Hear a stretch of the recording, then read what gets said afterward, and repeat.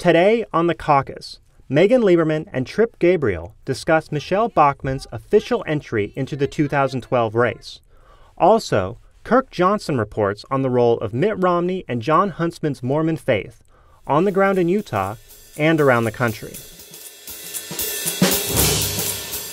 My name is Michele Bachmann. I stand here in the midst of many friends and many family members to announce formally my candidacy for President of the United States.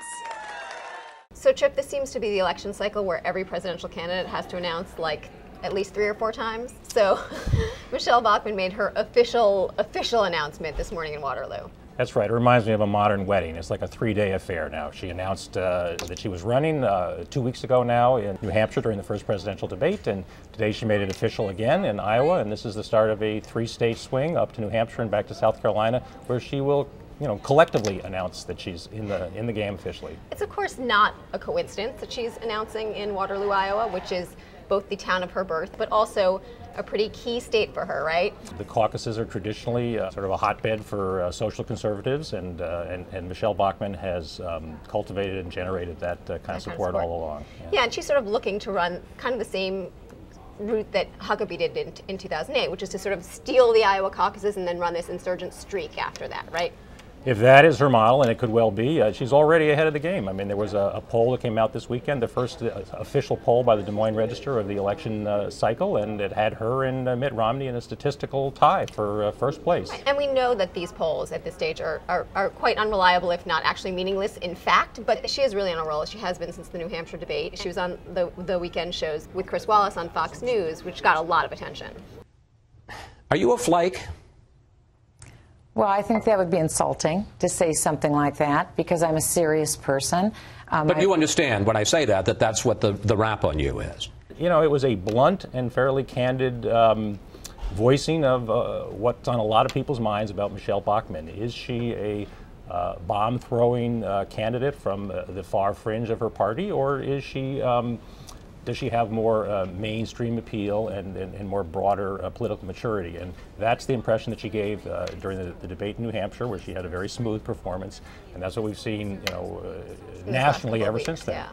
Yeah. Mm-hmm. Another person who's had this same question asked about her is, of course, Sarah Palin, who also, in true to form, has sort of followed Michele Bachmann into Iowa on the heels of her announcement. She did the same thing to Mitt Romney on the day of Mitt Romney's announcement in New Hampshire a couple of weeks ago. Sarah Palin's East Coast bus tour just happened to touch a little corner of New Hampshire in upstate. Imagine the coincidence. And now tomorrow she's scheduled to appear in Iowa at a screening of a very flattering documentary about her called The Undefeated. It almost seems like there's this question of whether there could actually be 2 Republican women in this race, right?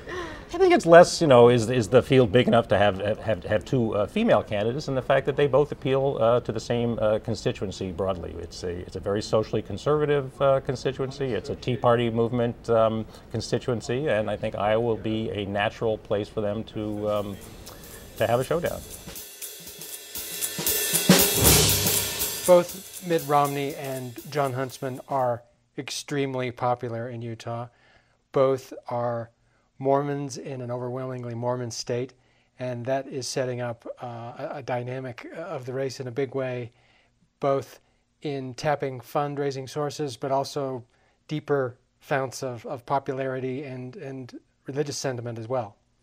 Mr. Huntsman said in an interview last year with Fortune magazine that he was not overly religious. In Utah, that plays on some very interesting notes. There are people I've spoken to who say that Mr. Huntsman's statements about his faith have rubbed them the wrong way.